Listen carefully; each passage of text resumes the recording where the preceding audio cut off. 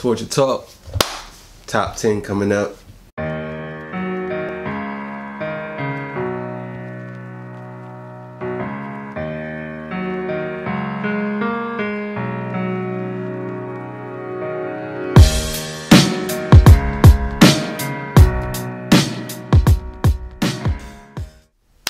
Alright, Torture Talk.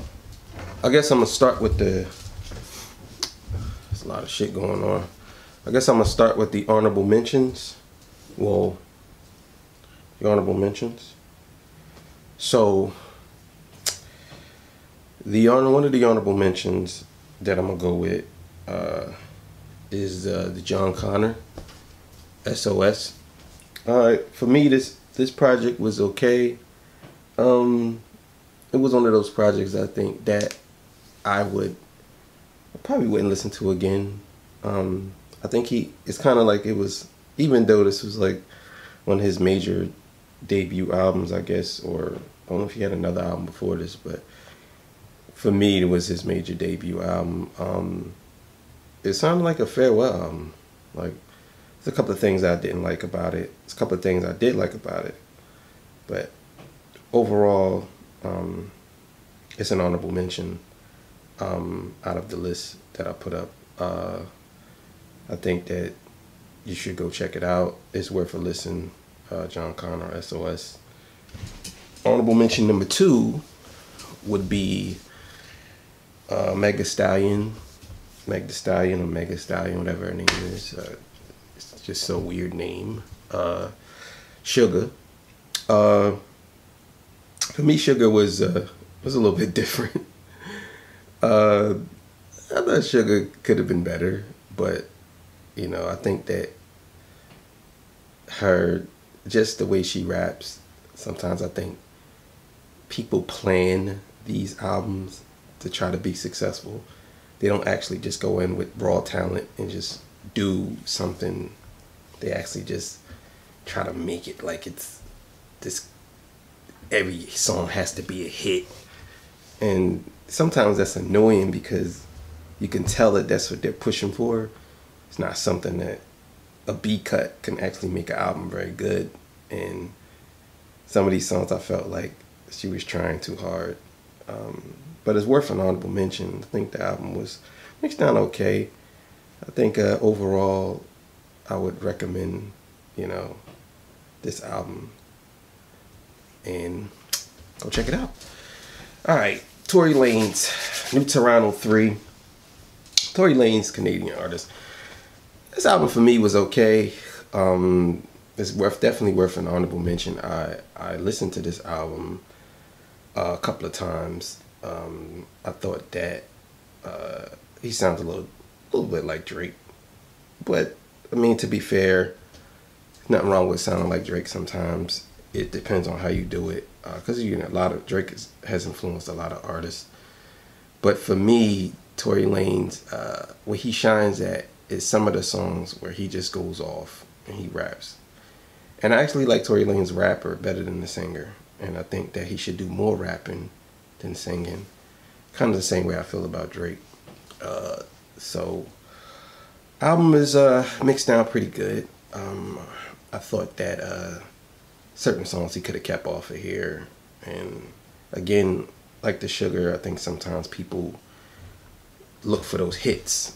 I don't think he necessarily was doing that on this album, but I could see that he had some B-side cuts, and some of them B-side cuts will make a strong album, like I said before. Alright, so New Toronto 3, I definitely recommend going to get that. And that's it for the honorable mentions, those 3. Tell me what y'all think about them. Alright, time to get to the shits. Number 10, Dark Lane Demo Tapes by Drake. Even though I really didn't feel this album as much as other people did, I thought that it could have been a little bit better. It hit my top 10 of best albums that I heard so far this year.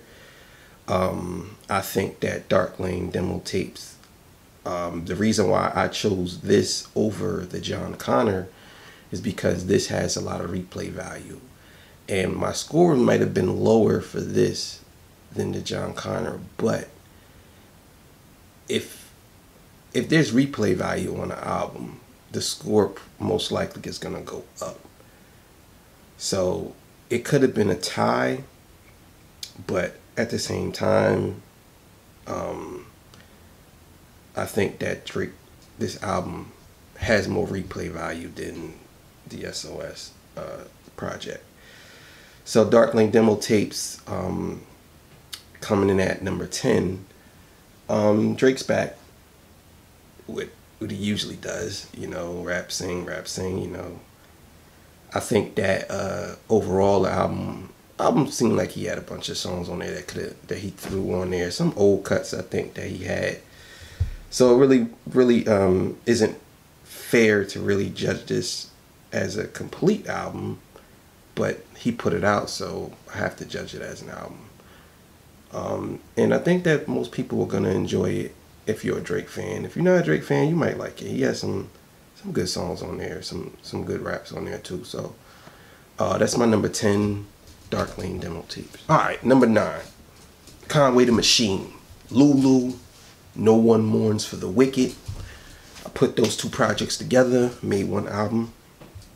All right, Griselda's on Conway the Machine. I think that these two albums for me kind of was like a little bit of breath of fresh air when it comes to this hardcore street rap.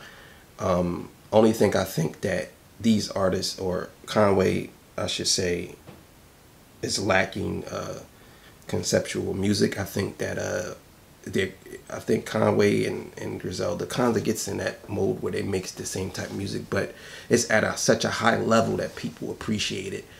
So these two projects, I put them together as one. I think that it's my number 9 because of the influence that it's starting to get on people. And I think that they have a strong hold on the street rap, and they're kind of bringing it back to the forefront of hip hop, especially during these times. Raps were on point. The whistling was on. The instrumentation was on point. I think it could have been a little bit better, but it was tough. It was tough enough to reach my number 9 so far this year. Number 9, these two projects put together. So, I guess that I should say I can recommend this. I think people should go out and check it out. Conway is one of those artists that's very vocal about his material, and he's one of those artists that probably, if you say something to him on Twitter, he probably will say something back. So that's another thing that I appreciate about artists like that. So the Lulu, No One Mourns for the Wicked, Conway the Machine. Check it out. Alright, man. Number 8, Graph, Oracle 3. Alright, Graph is an older artist from back in the day. This album for me, I put at number 8 because the production was really good. Mixing was really good. The raps were really good. The features were good. I didn't review this album yet. I actually have it on the chopping block, but I just didn't put it out yet. Pretty good album. I think that Graph showed his versatility. I think that he showed that he can keep up with the best of them with his raps and his lyrics.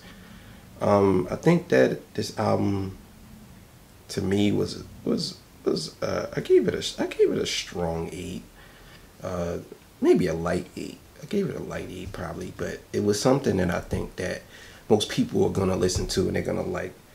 I don't think it necessarily has a lot of replay value, but it's like one of those movies that you see and you like it, but you probably wouldn't watch again, but you'd be like, that was a good movie. And that's kind of like how I feel about the Graph album.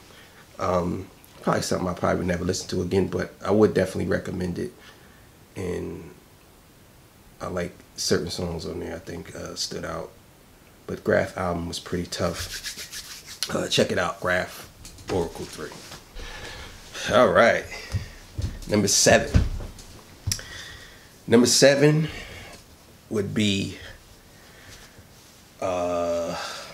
West Side Gun, Pray for Paris.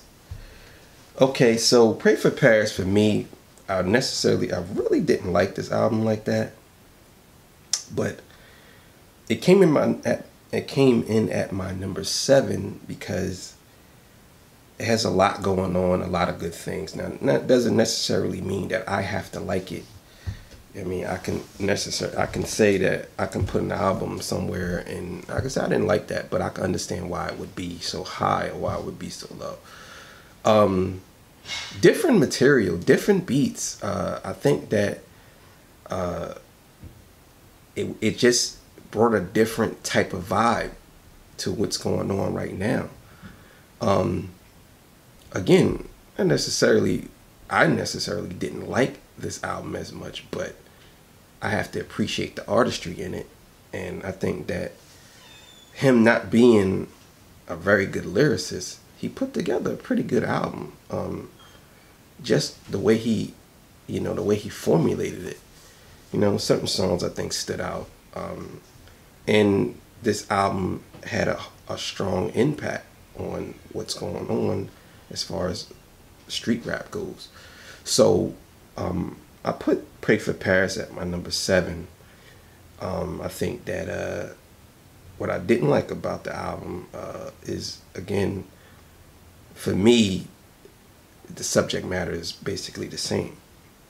But I can excuse that because there's other things that's going on in this album, and it's the reason why I put it at my number 7. So check that out, Pray for Paris. I think that people who are into that will like it. Pray for Paris. All right. Number 6, Jadakiss, Egregious. All right, Jadakiss came in at number 6. I think Egregious is one of those albums that Jadakiss was a coming of age album for him. I think that it's one of those albums that I wish he had made years ago. But here we are today and making this now. It just goes to show how much of legends these guys are, the Lox, and they can put out music today and how mature they are in what they're talking about. Certain things I think was a little bit cliche on there, like, I remember the song Why, and he got a song called Me, and it's like, I get it, dog, you know what I mean? But at the same time, he had a bunch of other songs on there. It's another one that I think that the movie was good. I don't have to watch it again. It was a good movie type of albums. I think that you learned a lot from Jadakiss on this album. Showed me that he don't just necessarily rap about the color of his whip inside, color of the car, and I don't know what block he ran, and his guns smell like, his bullets smell like gunpowder cologne and all this stuff. The witty words, I think that he showed us a little bit more depth in this project. So Jadakiss, Egregious, coming in at number 6. Go check that out. All right. Number 5, Styles P, Gosha Enthusiasm. Coming off the heels of Egregious, Styles P drops his album, one of the Lox members. Very good album.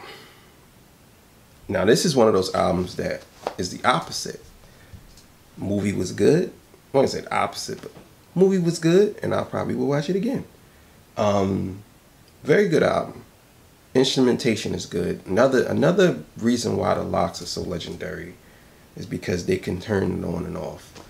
Now the Lox are understanding that sometimes you have to play 2 lanes, especially what's going on now with the sensitivity in the music business now. You have to play 2 lanes. And Styles P is one of those artists, I think he understands that now. He did that.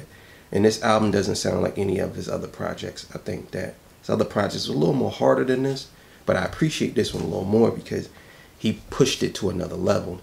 And again, Styles P, great album. I want to give him a round of applause if I could, but not right now, for doing this. Also, Styles P is one of those down to earth type of people. If you get to know him and speak to him, he's one of those down to earth type of people. He's another one that will comment if you say something about his music. He's that passionate, and he does things, I would say, effortlessly. Like, I think he's pretty good at what he does. So Styles P new album, check it out. Comes in at number 5. Don't stop. All right, number 4, Stove God Cooks Reasonable Drought.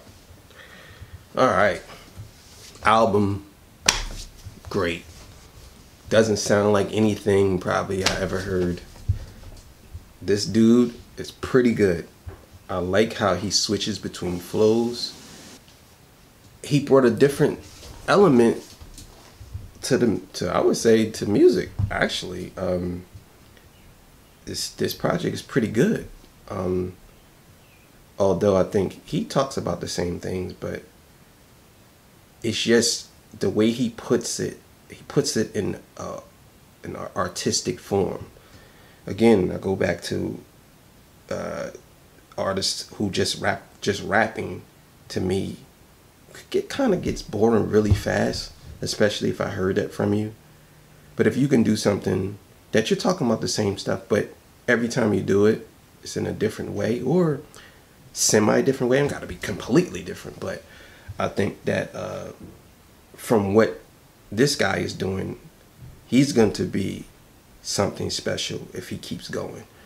I think that this album was a very strong album. Very, very good for me.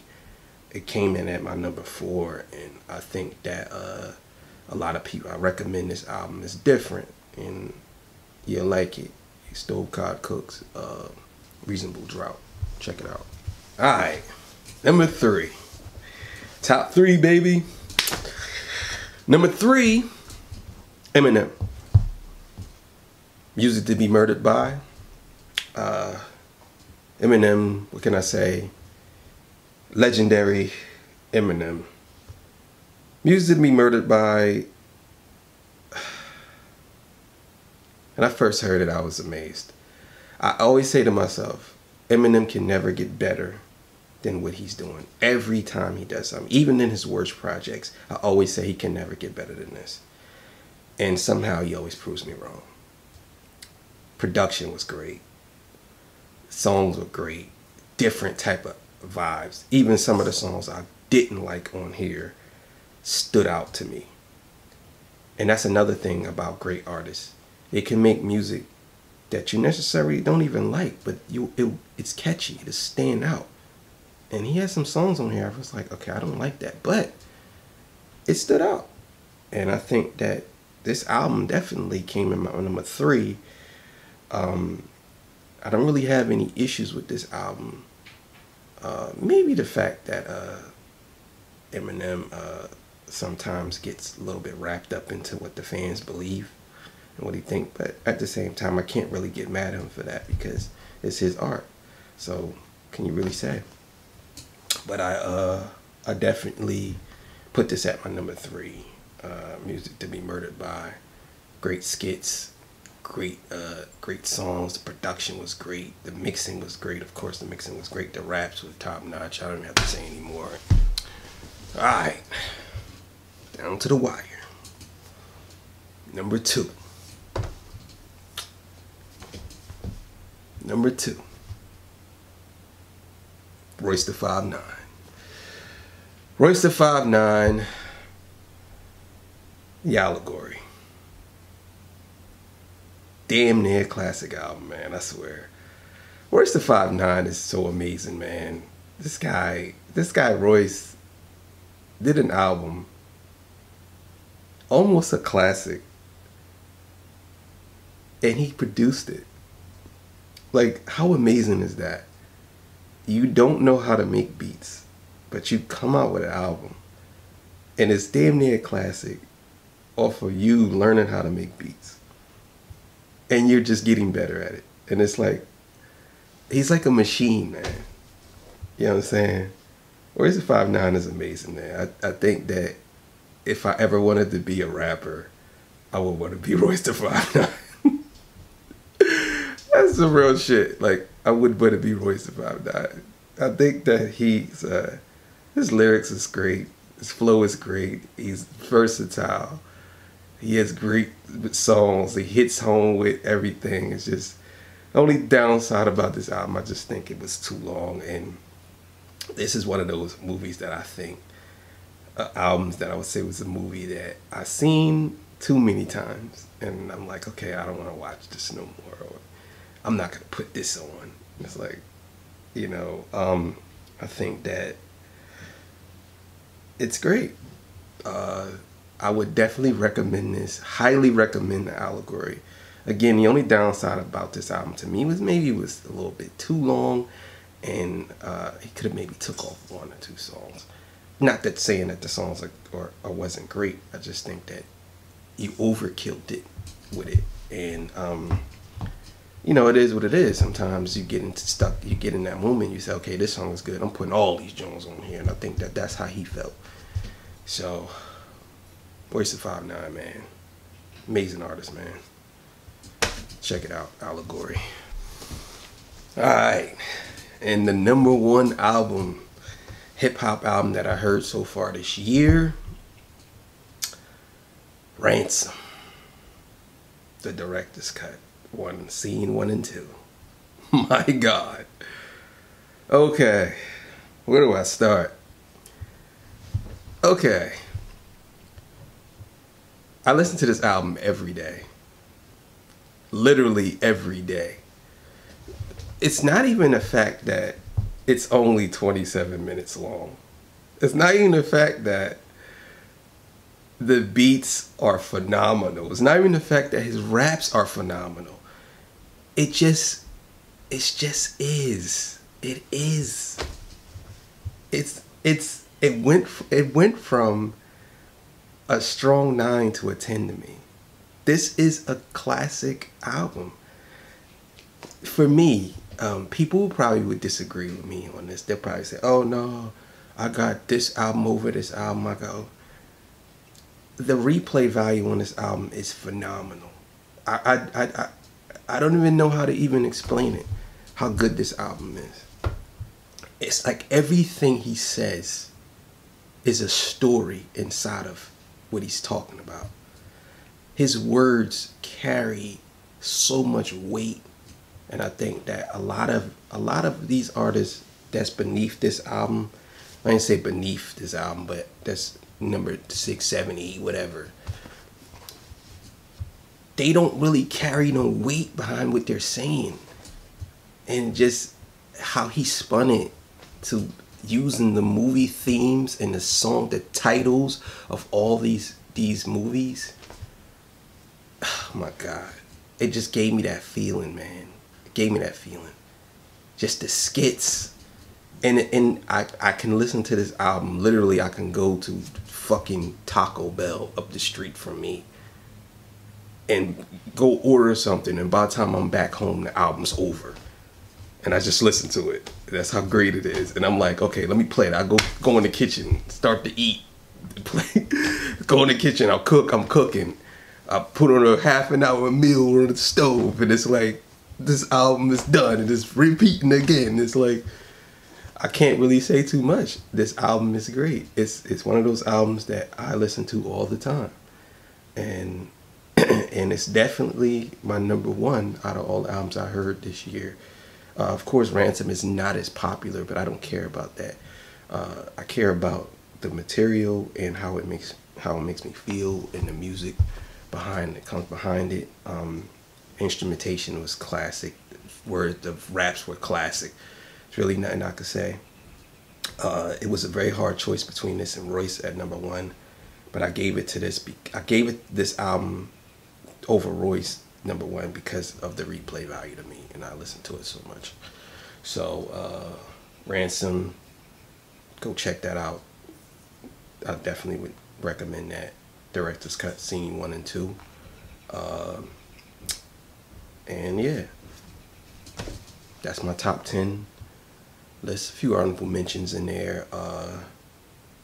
But as of now, 2020, middle of 2020, this is my top 10 list of hip-hop albums so far. Thanks for watching. Like, share, subscribe to the page. Torture Talk. You know what time it is.